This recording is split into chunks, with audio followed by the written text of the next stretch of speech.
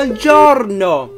My name is Paxton. The world is awesome! I'm here to help you know and care more about the world beyond the USA. Today's date is July 8th, 2020. Our first kidline is COVID lockdown inspires gardening in India's Nagaland. People in this northeast state needed to grow vegetables because they couldn't get them during the lockdown. Our second kidline is the Louvre Museum in Paris reopens! But you've got to wear a mask if you want to see the Mona Lisa. Our third kidline is an underwater cave in Mexico shows secrets of the Maya, a people that lived a long time ago in Mexico and other countries. It looks like the Maya were mining, taking things from the ground 12,000 years ago. Our fourth kidline is, in Colombia, there are special days this summer when people can go shopping and not pay taxes.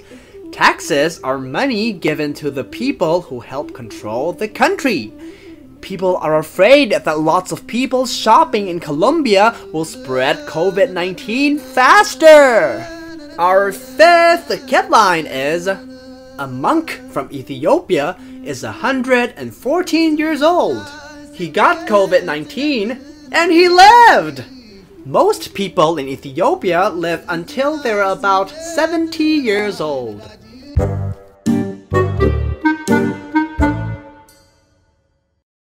And our question of the day is, what is the most famous painting at the Louvre in Paris? Is it A. Three Blind Mice by John Smith, B.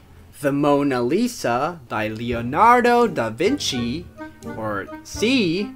Dracula by Bram Stoker? And the answer is B! The Mona Lisa by Leonardo da Vinci is the most famous painting at the Louvre in Paris. Thanks for listening to World Kidlines with Paxton. There are lots more news for kids at LNE.news. We're also on YouTube and major podcasting platforms. May your sweetness shine and your colors glow!